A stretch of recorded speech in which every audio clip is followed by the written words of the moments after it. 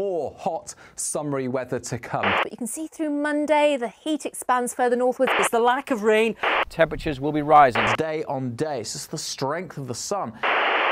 It's been hot and dry for just a bit too long.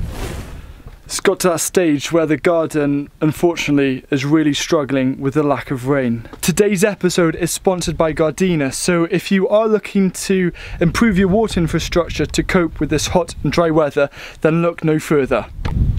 This patch of grass here has never ever been this brown before, and what's more is that things in the vegetable garden are beginning to wilt, like broad beans, and I've never seen that happen before.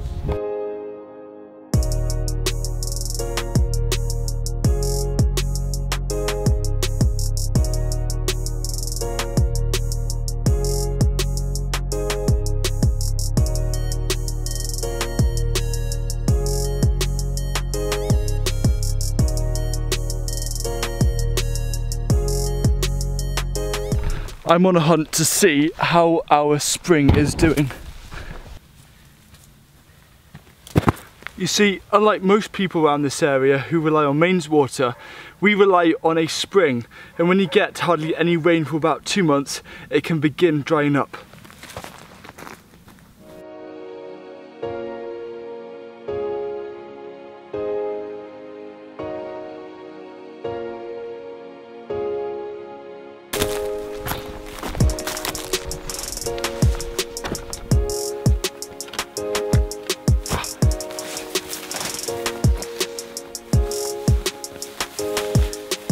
I think it's somewhere around here.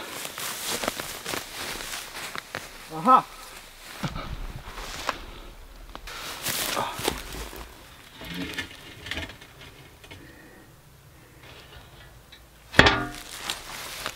Yeah, it's pretty low.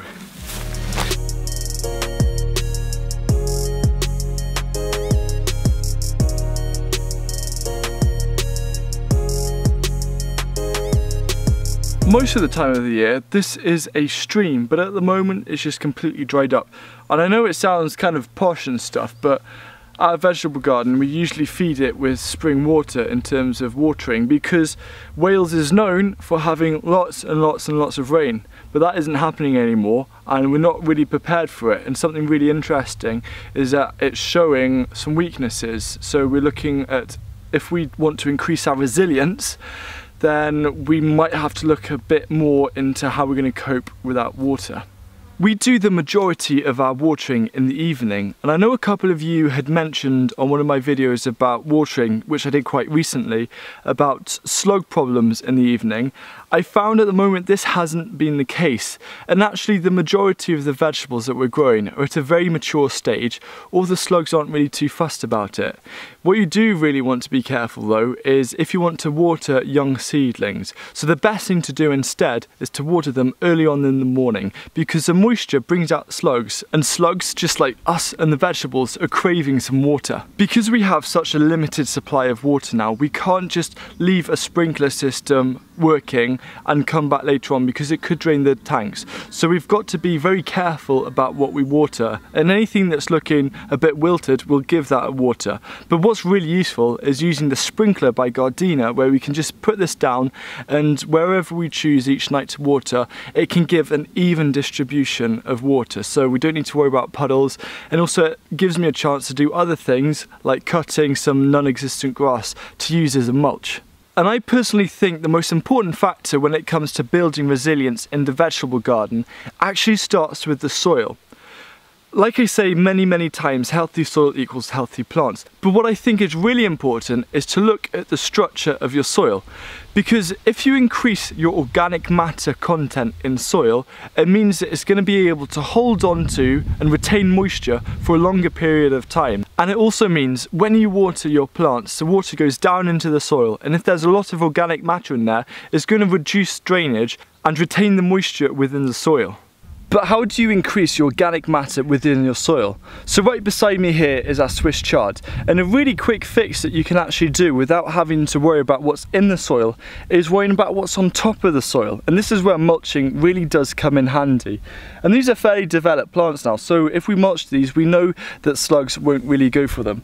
And what we've done, actually, these are old grass clippings, and we just spread a 2 to 3 inch, so 5 to 7 centimeter layer of mulch all over and around the Swiss chard. And what this does is it acts like a blanket or insulation. So if we water it, it slowly seeps into the ground, but then what also happens is that it acts as a protective layer against the strength of the sun and the warmth, and it keeps the moisture within the soil for longer. By the way, we've got a ton of peas, and this makes me very happy. If you want to retain your organic matter within your soil effectively, what you want to do is have more of a long-term focus. So what we're really doing is every autumn or every winter, we'll cover a raised bed with a thick layer of either manure or compost. And what this does is we will then cover this either with some Mypex, black fabric, or anything else, maybe even carpet. And then over the winter, the microbes within the soil will begin decomposing and pulling the organic matter down into the soil. And then what we do is uncover it, give it a quick rake, and then we can plant straight into it. And this is one of our brassica beds, and these are some of our red winter kale. And what we've realised is that this bed, we put a thick layer of organic matter over it in autumn. And then we planted these out probably just over a month ago, and we did give them a good soaking when they went in, but they've hardly been watered since, and you can see how well and how healthy these actually look compared to a lot of other vegetables where the beds weren't actually mulched. So thank you very much for watching. I'm now going to gorge on a ton of peas and red currants, and I look forward to seeing you again soon. Goodbye.